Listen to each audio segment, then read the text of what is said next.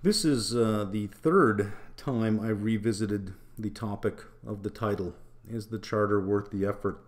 In 2020, in May of 2020, I put out the original video, Is the CFA charter worth the work?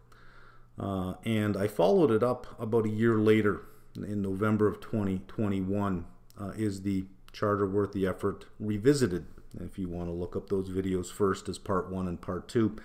And the conclusion that I arrived at in there was that it's only worth it if it makes you better. If it makes a difference. If it doesn't make a difference, then no, it wasn't worth it at all. And you could say that of any undertaking that you pursue. That if you do something and it makes no difference, then no, it wasn't worth it. This past summer, the Financial Times, the digital side of the Financial Times. Let's be clear and separate the print side from the digital side. The print side is got some gravitas. The digital side is, well, it is what it is. Anyways, there were two articles that were sort of harsh on the CFA designation. The first one was about demand falling off a cliff, and I had done a video on that one. And we tore apart the article and came to the conclusion that the journalist should not be using the title journalist because it was nowhere near journalism. It was sensationalism, and it was just for clicks. And I think the author knew that it was just for clicks. A couple of weeks later, there was another article that was critical about the CFA designation. And I'm not going to post it or post the link because that's what they want. It's clickbait. It's really just for clicks. But it's posted by another, and I'm using air quotes here, journalist. This is, I have on the screen the last paragraph. And what we're going to do is we're going to compare this last paragraph with the last verse of a poem. But first we're going to read the poem. I think it's one of the most perfect poems written. For a poem to be perfect, it has to have two things. It has to have fantastic structure, and it has to mean something to you. That's a perfect poem. There are lots of great poems that don't have great structure, but they mean a lot to you, or they have really great structure, but they don't really mean anything to you. This one is both. It's Robert Frost, The Road Not Taken. And it's not a long poem, but it's a great poem. So we're going to go through it. Then we're going to come back and compare the last verse of that poem with this statement, which is the last paragraph of this author's story. Let's just read this without any editing not editing, editorial on my part. We'll just read it for what it is. Then we'll go and spend some time with that poem. I've already made my bet. 10 years ago, I plastered every surface in my kitchen with post-it notes of formulas and definitions. I had vivid, inexplicable dreams of being trapped in an Excel cell. Sorry, but an editor should have caught that. That's how much the CFA got inside my head. How much getting those three letters meant to me. A few years ago, I decided the annual $275 fee wasn't worth it and gave up using the letters altogether. Okay, let's just leave it at that. We'll analyze this when we when I come back to this screen. With I'll put the last verse of the poem down here, and we'll analyze the two together. But let's dive into that beautiful poem. Okay, let's work our way through this. And I promise you, we're not wasting our time here. There is great meaning in this, and it is relevant to the title. Is the charter worth the effort? First, let's contrast the title with the content of the poem. The title is The Road Not Taken, but the poem is about the path taken. It is about the road that is taken. So there's a bit of a contrast there. So when we get to the last paragraph and we look at the word sigh, we're going to ask ourselves, is that a sigh of contentment or a sigh of regret, being that the poem is about the path taken, but the title was The Road Not Taken. Two roads diverged in a yellow wood. Now, let me say something about the word yellow. When I was first introduced to this, way back in high school, it was mentioned that it must be fall, it must be autumn. This is a decision being made late in life. And now that I think about it, I go, well, it doesn't feel that way. So if you look at the meaning of the word yellow in terms of any illusory content to yellow, or any symbolism for yellow, yellow is a symbolism for optimism. And I think that that matters the most for this poem, that read in that light, two paths diverged in a yellow wood, that yellow is symbolic of optimism. The poem reads with a lot more, I think, a lot more meaning. Two roads diverged in a yellow wood, and sorry I could not travel both and be one traveler. Long I stood and looked down as far as I could to where it bent in the undergrowth. This is the first path. So you have two paths. And the first one, good visibility all the way down till it bends in the horizon. This line right here is rather interesting. Sorry I could not travel both and be one traveler. And this is saying that this is talking about the inevitability in life of having to make decisions that send you on a different trajectory, that you can't do both. Should I drop out of school or should I finish school? Shall I marry this person or shall I not marry this person? And you cannot do both and be the same person. It's an inevitability that as you travel through life, and hopefully you're in a yellow wood, full of optimism, as you travel through life, you will come to these decisions where you cannot be the same person. You must make a decision, and it is going to change you. Sorry I could not travel both and be one traveler. Long I stood and looked down one as far as I could to where it bent in the undergrowth. Then took the other as just as fair. Now notice here, it's just as fair as the first one. At first glance, saying, okay, there's this one, seems just as fair, and having perhaps the better claim because it was grassy and wanted wear, though as for the passing there, had worn them really about the same.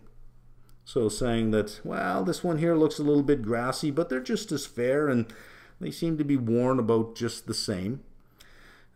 Perspective. So he's looking down both and saying, well, there's this one here I can see all the way down, and there's this one here. It seems a little grassier, you know, but in reality, they're probably both just as fair. And both that morning equally lay, in leaves no step had trodden black. Well, it's morning, right? So when we think about leaves no step had trodden black, this is probably where my high school teacher got the idea that it was fall, is that leaves had fallen on the path, and there you are in the morning. Well, morning is also the beginning of things. So you can look at it that way as well, which is the way I kind of look at it. Oh, I kept the first for another day. I want you to pay attention to the structure, how perfect this is. This one sentence. That's one sentence. One sentence to separate, and then you have the rest. Oh, I kept the first for another day. And how many times do we say that? You know what? I'm going to drop out of school, right? I'm going to, just take a year off of school, and I'm going to go travel the world. I'll come back and finish it. I finished my level 1. I'm going to go off and do some things now, but I'll come back and finish it. Keep it for another day. Yet knowing how way leads on to way, I doubted if I should ever come back. And this is saying, that once you set out on a particular path, how way leads on to way, that decisions you make today result in a different set of decisions you'll have tomorrow based on what you made today, and that will then lead you down another path, and then another and another, and you usually never come back. Students who take a gap year, very many of them never ever come back. They never come back that way. Now this is the last where it all comes together. I shall be telling this with a sigh, somewhere ages and ages hence.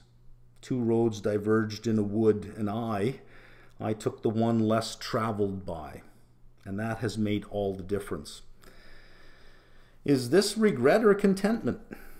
I shall be telling this with a sigh. Again, I bring you to the title, The Road Not Taken. I took the one less traveled by, and it has made all the difference. Well, was it a good difference or a bad difference? Is this a sigh of regret or a sigh of contentment? I take the yellow, meaning optimist, or optimism, and this statement down here to be one of contentment. This is contentment. And I think the message in here is, it's not that you took a path less traveled by that has made all the difference, is that you made the difference on the path that you were on. And that's why I get the idea of optimism here, so that the road not taken doesn't really exist. Because whatever path you're on, it is what you make of it. And so this last paragraph, because I feel that the traveler, no matter what decision they made, I feel that the author of this poem, the traveler in this poem, would have said that last paragraph anyways, except they would have said, I took the one most traveled by, and that has made all the difference. What's the other thing that jumps out at you in this whole poem? That the absence of something. There's something missing. It's never mentioned in this poem, but its absence should jump right out at you. We're traveling. There are two paths. They diverge. There's no mention of a destination. There is no destination in this poem at all. Not one mention of where we're going. Because it would seem to me that if you come to a crossroads and you say, which path shall I take? Well, where are you going? It doesn't matter in this poem. That's not the point. The point is the path that you're on. Whatever path you're on, will it make a difference? Can you say this last verse, no matter what you did, I shall be telling this with a sigh.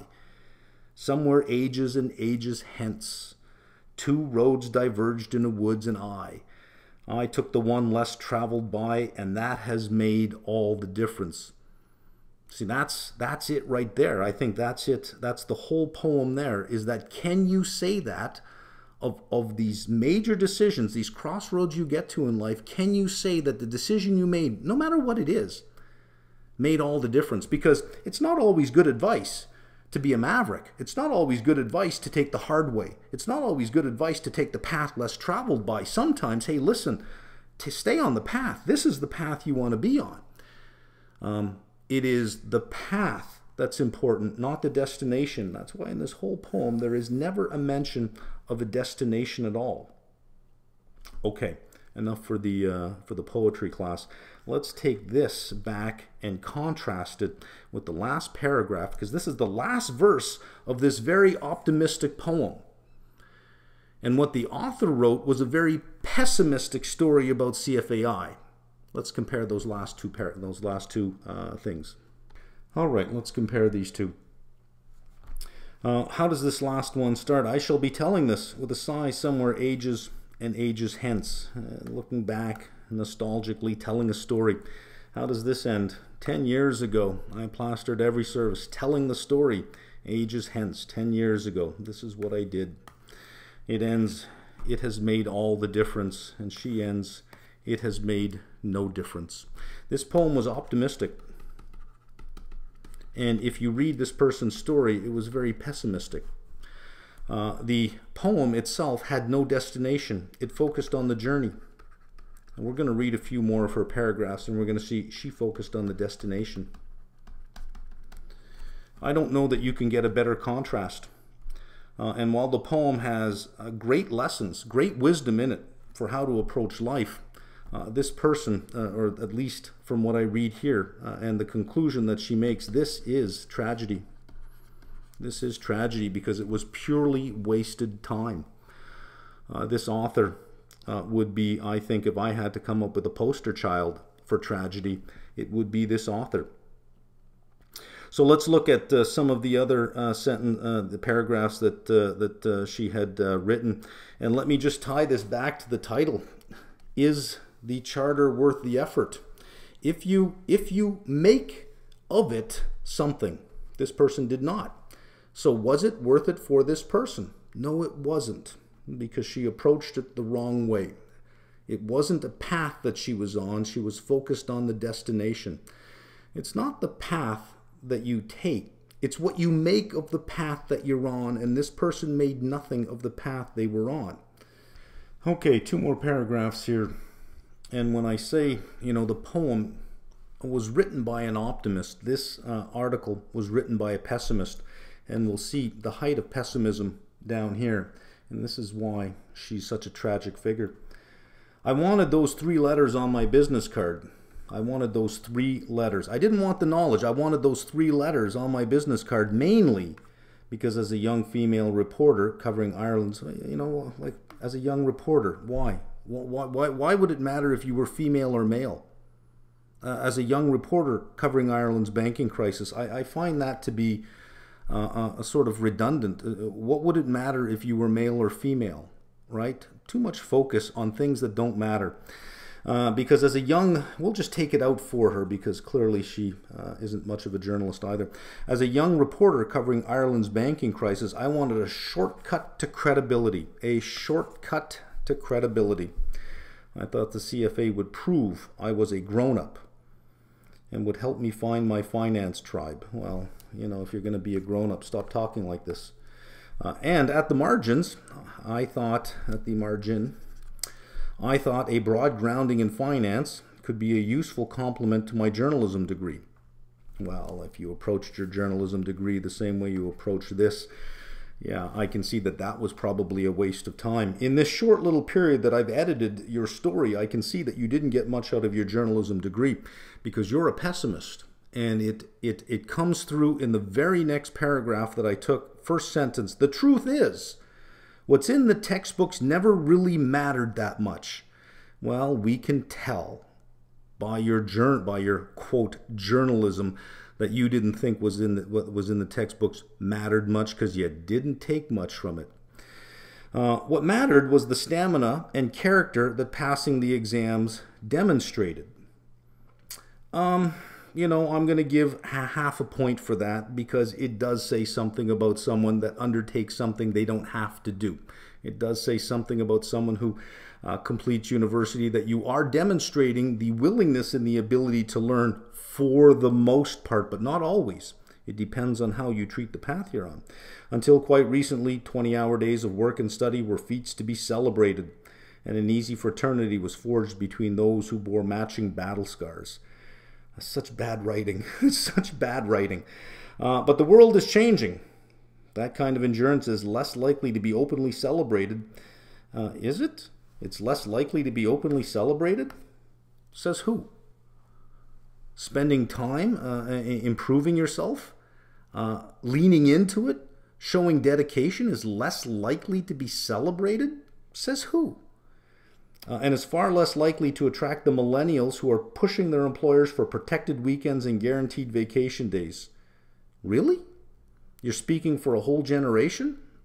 From what I've seen, you know, you hear a lot about millennials being, you know, the entitled generation, but I don't see that. Many of the ones that I'm aware of have multiple jobs. They call them gigs. They work this job, then they run off to the next one. They drive Uber at night. They do it.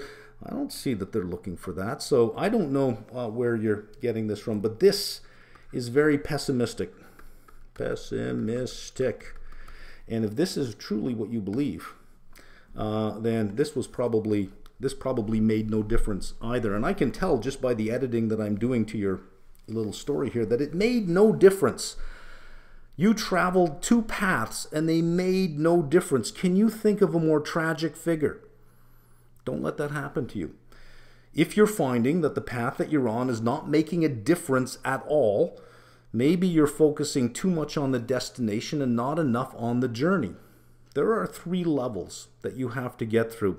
And I think as a collection of knowledge, it is probably the best collection of knowledge, generalized knowledge about the markets that has an academic content and a real world content. I think it's the best collection that you can find. Now, you can be critical and say, oh, but the market is this, and this is a new thing, and that's a new thing. Find me a source that is as comprehensive as the curriculum for CFA that has all of that in there as well. Find me a source. Find me an alternative source.